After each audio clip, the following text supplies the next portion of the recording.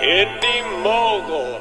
Hey guys, Zack here for BFX, where we show you how to make Hollywood props and special effects for a not-so-Hollywood budget. Speaking of Hollywood, today's effect is straight out of the new movie, Jonah Hex, the Dynamite Gun.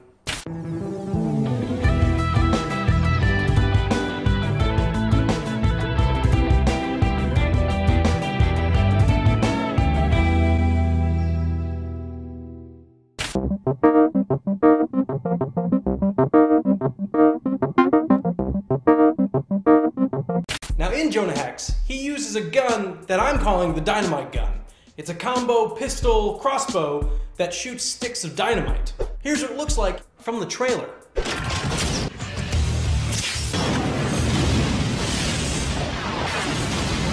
A Hollywood effects guru probably put hundreds, if not over $1,000 into this one effect. I'm gonna spend less than $20 on it. Obviously, if you want to spend more money on this prop, or any prop for that matter, feel free to do it. But it's my personal goal for BFX to do every single build for as cheap as possible while still making it look and work great. Sorry, Puppet Zack, no wheel today. I already said less than 20 bucks. You suck.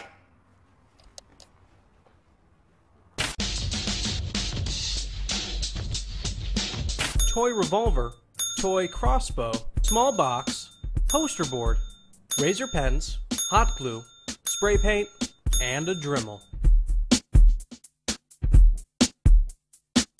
This build's difficulty level is 4. Simple time lapse, woo! First, if your gun is like the one I bought, and it has a spark maker inside, you need to open up the gun and make sure you disassemble the spark maker itself. You don't want the gun itself to catch on fire. Next, you need to cut off the barrel of the gun so it's just the handle, trigger, and body of the gun itself. Next, you need to take the small box that will be used as the main body of the gun. From the looks of the trailer, this is what holds multiple sticks of dynamite. Since my box had all the designs on the sides of it, I covered it with poster board. This isn't only because of the designs on the sides, this also strengthens the box itself. Now, take the bow from the toy crossbow and glue it onto one side of the box. Now, I don't expect anyone to find a crossbow toy like I did. That was kind of a perfect timing type thing in my situation. If you can't find anything like that, a toy bow and arrow set works just the same, or even a Tupperware top. You can bend, all you gotta do is cut a strip, tie rope on both ends, and it works just the same. I found a ring piece of PVC, and I added it to the top of the bow for holding the dynamite. Next, you need to cut the hole on the opposite side of the box to fit the gun handle into.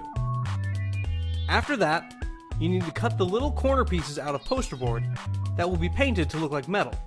At this point, I also cut the side and handle decor pieces for the gun itself. Now for the paint. I painted the gun and dynamite box both black and the metal pieces silver. Then I took a crumbled piece of paper towel and wiped brown paint on the box and gun, giving the illusion of wood.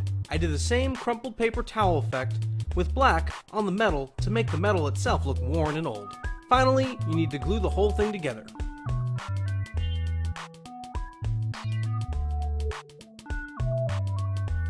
Don't forget to make a small piece of dynamite out of red poster board. Jonah Hex Dynamite Gun. Now it's really easy to mod this for a steampunk style thing. All you gotta do is put copper pipes, a gauge on the side, to change the colors up a bit, and it's more Wild Wild West style than it is Jonah Hex after that.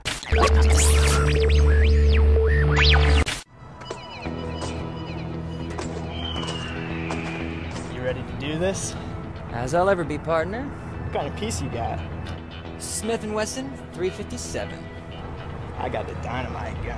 What? What is that? Are you serious? Yeah. There's no, a dynamite launcher? Really? Better get it running, boy. Judge! See any rule about what kind of gun you can use? Kind of want to see how this one plays out. 1, 2, 3, 4, 5, 6, 7, draw!